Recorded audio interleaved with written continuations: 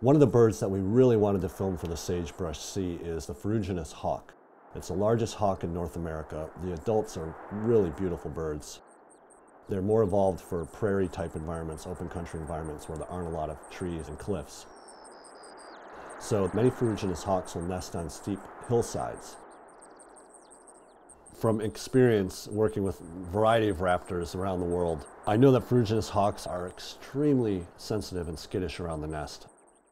So the way we decided we wanted to do this was by using remote cameras, where a camera can be placed and then the operator is hundreds of yards away, where the birds have no idea that the operator is actually there.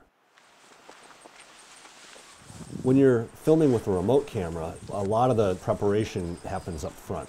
So once you get everything set up the way you want it, then you have the opportunity to really just sit back and watch. It's a lot of waiting. These birds are just sleeping away. This is what I'm watching most of the time, sleeping birds. For me, being in a blind more than anything, it's uncomfortable. I'm 6'8" and I end up sitting on the hard ground most of the time for days on end. And my legs and my rear start to hurt quite a bit.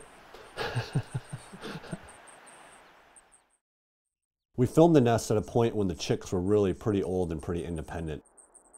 When the chicks are younger, the parents will come in and rip food apart for them and feed them. But as they get older and they're capable of handling larger prey items by themselves, the parents will just start dropping food off. And that's mostly what the parents were doing while we were filming.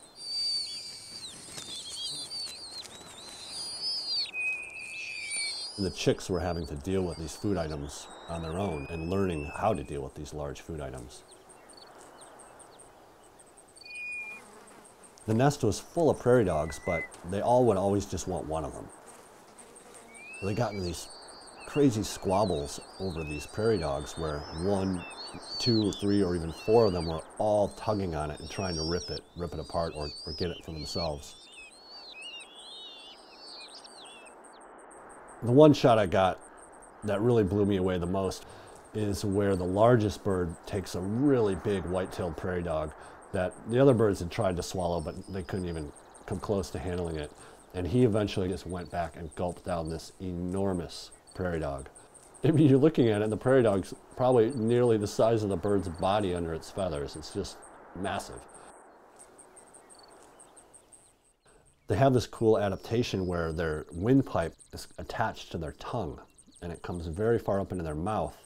So when they're swallowing these large prey items, they sort of have this snorkel tube that they can still breathe through. It's interesting to watch them react to one another. In many ways, they're like children. Everything that's new around them, it just makes them curious.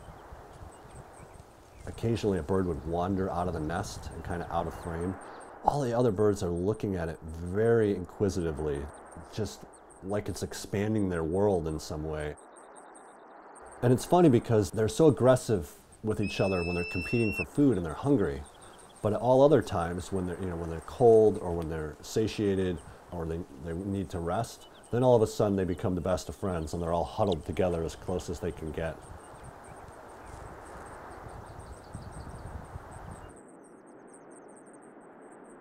Sitting out there in this same environment with these birds, when the wind gusts against my blind, I see through the screen the wind ruffling the feathers of the birds. And I know they're hearing the same sage sparrow singing just beneath their cliff that I am. It just really made me realize how vulnerable these birds are that nest in these situations. The chances of any one nest succeeding are very slim, so you need to have a lot of birds out there in different places and birds far away buried in these landscapes to ensure that some of them have success and actually fledge young.